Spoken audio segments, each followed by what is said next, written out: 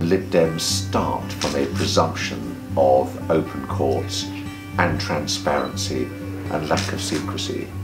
But it is clear that there are some cases which are so sensitive and do genuinely risk national security, and that's where you rely on a robust and independent judiciary to actually make that call.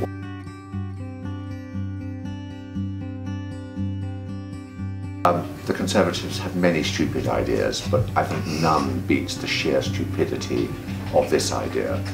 And the idea that in St Albans, housing associations should be forced to sell some of the very few units of social housing that we have.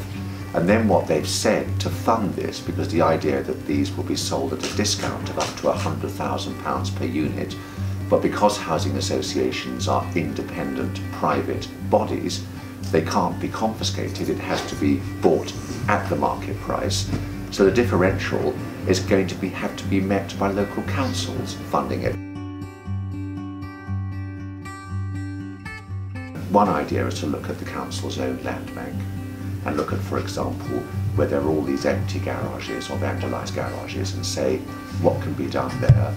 We need to look perhaps at the density of some of our post-war housing estates. I mean, the lowest density housing in St Albans is the New Greens estate. The highest density housing in St Albans is the conservation area around the Abbey, which was perhaps the most expensive housing in St Albans.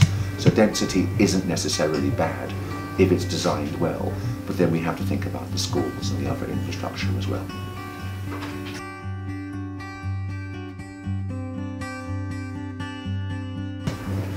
Well, there's an automatic presumption against developing the Green Belt. If you look at Hertfordshire, Hertfordshire does need more homes.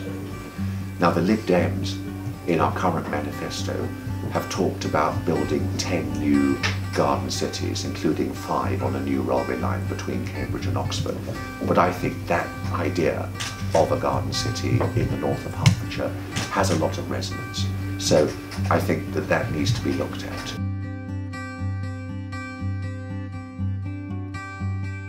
Why is there a European Declaration on Human Rights, Convention on Human Rights? It comes from what Hitler did and Stalin did, and a determination, particularly by Winston Churchill and British judges, it was written by British lawyers, a determination by them that this should never be allowed to happen again. And we have to hang on to that. And the idea, some people, some parties talk about a British Bill of Rights. It's a pretty dodgy concept.